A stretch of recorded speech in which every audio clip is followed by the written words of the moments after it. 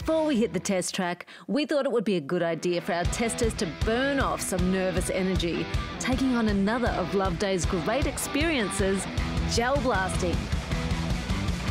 Now the competition is about to get serious. And last week, our teams battled it out on the jet skis.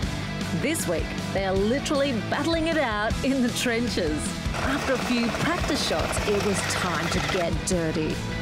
We've been broken up into teams, Macca, Jamie and I, versus Sam, Ian and a few crew members we roped into the action.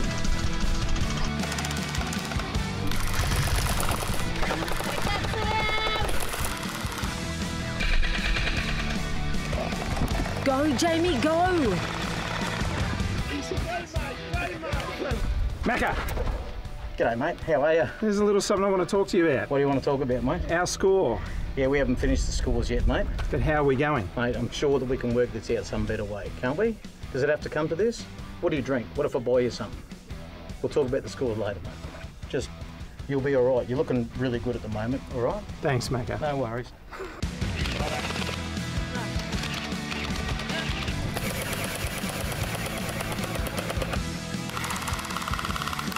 I'm empty. I'll go again.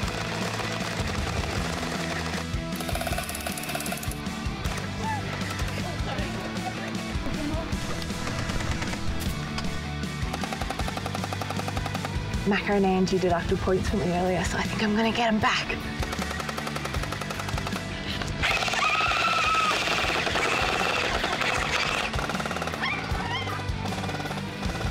Now Sam.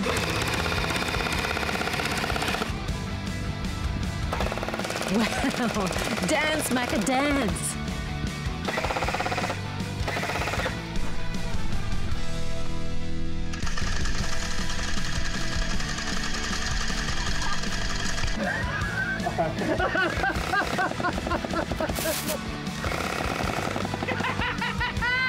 I've got to say, running around in the trenches with a gel blaster wasn't something I thought I was really going to enjoy.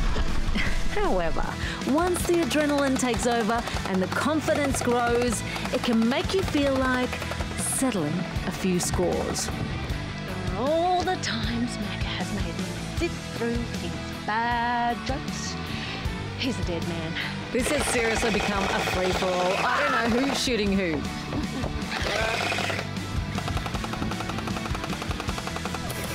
Each of our representatives have been scored on how well they avoided getting shot.